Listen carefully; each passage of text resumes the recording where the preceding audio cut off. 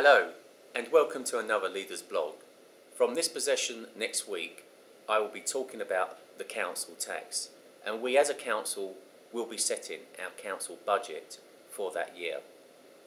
It is really important at this time that we as a council understand some of the pains and some of the decisions that you are making, the residents of Havering.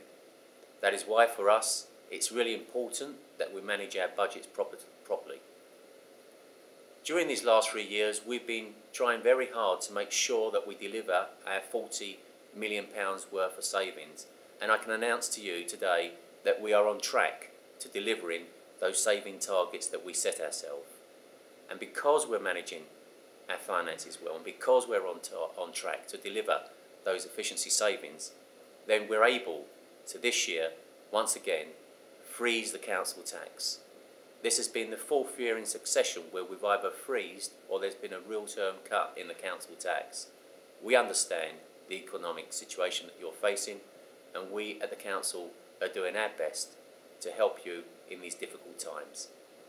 If you need to know anything else about the council tax setting, which is going to happen next Wednesday, or indeed anything about council tax in general, then why not drop me a line at the usual email address.